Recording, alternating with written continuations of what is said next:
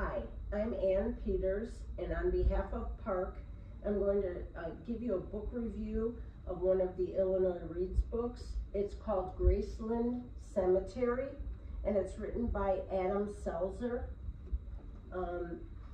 He starts off giving us some information about Thomas Barber Bryan. He introduces us to him. He is the founder of Graceland Cemetery. And one interesting thing that I liked about his description of Thomas Barber Bryan is that he was the founder of the suburb of Elmhurst, and that's where I grew up. So I had that connection right away. And he kind of just introduces us to him. He was a pallbearer for Abraham Lincoln. He was a part of the Columbian Exposition and involved in the World's Fair.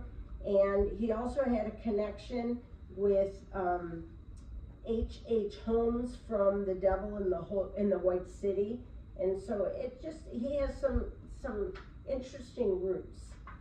And one thing another thing I wanted to let you know that I found interesting was on Station 2. He puts it into stations, as I said.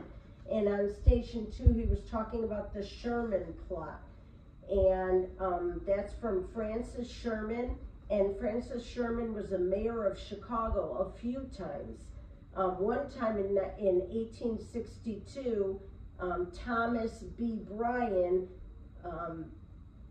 was beaten by Sherman by a couple of hundred votes, and Bryan's friends wanted him to contest, but he just let it go. And so it's said that maybe that's why Francis Sherman bought 9 lots in the cemetery, just to kind of pay him back for that. So there's just a lot of history, and it's very interesting. So if you are at all interested in Chicago history or in Graceland Cemetery, this is the book for you.